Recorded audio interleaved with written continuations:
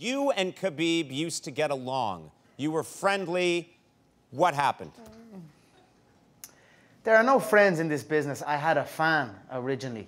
So the man was a fan. And then, you know, things change and that's it. So I don't have friends in this business. It's a ruthless, ruthless business, Conan. So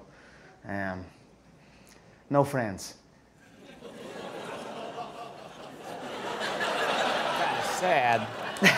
That's, I mean, you're a friend. Conor, yeah, Conor, first of all, you just described my business. Yeah, I don't even know where Andy lives. I just described business. I mean, this is intense. This is a real anger. There's a real bloodlust here, for lack of a better term. In the press conference, you stared into Khabib's eyes, and there was an intensity to that stare that's rarely seen, I believe, in any walk of life. What did you see when you looked in his eyes? I saw what I've seen many times when I've looked at that man. His eyeballs turn to glass. The blood rushes from his body and sprints out of his arse. So that's what I saw.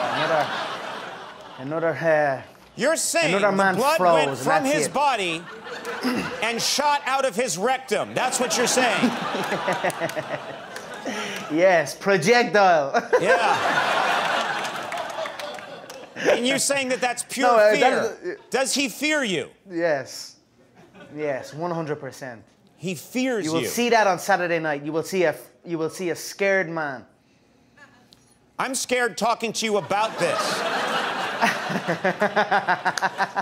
My ass is bleeding at this moment. Yeah, but it's been bleeding all day. It's been all day. Yeah, to be fair. It's my diet, Conor.